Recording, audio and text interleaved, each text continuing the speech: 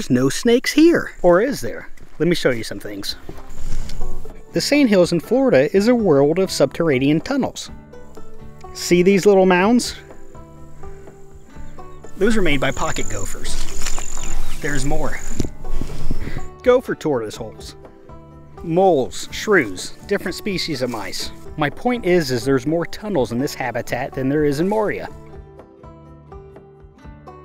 So that means the only time you're going to see them is when they decide to come up. And the conditions have to be right for that. And that begs the question, what are good conditions? And I kind of know, but even on days that are good conditions like today, which are mid-60s, the sun is shining, I would suspect to see something. But I'm not. We are on a gopher tortoise trail. If I get sand ticks, I'm blaming you. You can just pick them off. It'll be okay.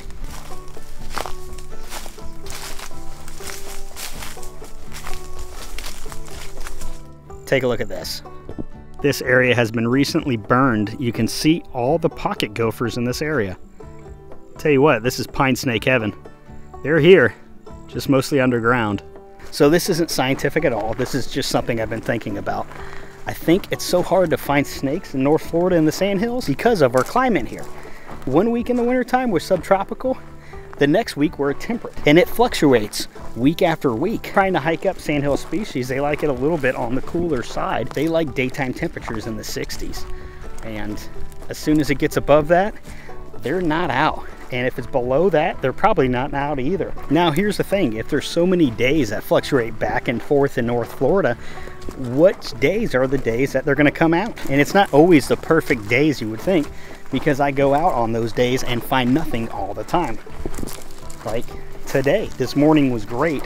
There might have been only a small window to find something because we were in the 60s, and right now I think we're close to 70 right now. So I honestly think the window of opportunity here in North Florida just isn't as long as it would be in, let's say, Georgia. The habitat's here, the snakes are here. They just don't want to come out. I mean, sometimes I think about, do other states have more snakes in Florida? Or do they have a more pure type of habitat? Think about it. Florida's been chopped up and quartered.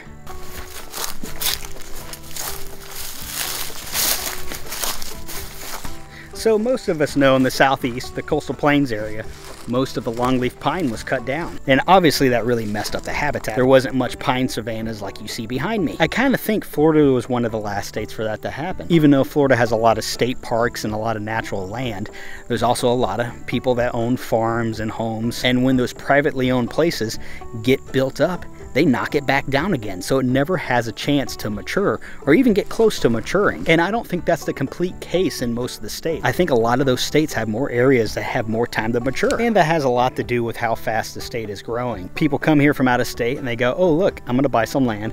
They buy some land and they know nothing about its natural history. And in a lot of cases, they don't care. And personally, I think landowners here in Florida should care. They should know about the natural history of the way it should look, the way it did look. I'm not saying they shouldn't do what they want to do to the land. I own my land. I pretty much do what I want to do. But I'm sensitive to this. I mean, I would like this in most of my backyard. So I really think this problem starts with the landowners. They need to be more sensitive of what we have and what we're losing. Anyone that owns land in Florida, that should be their responsibility. Partly.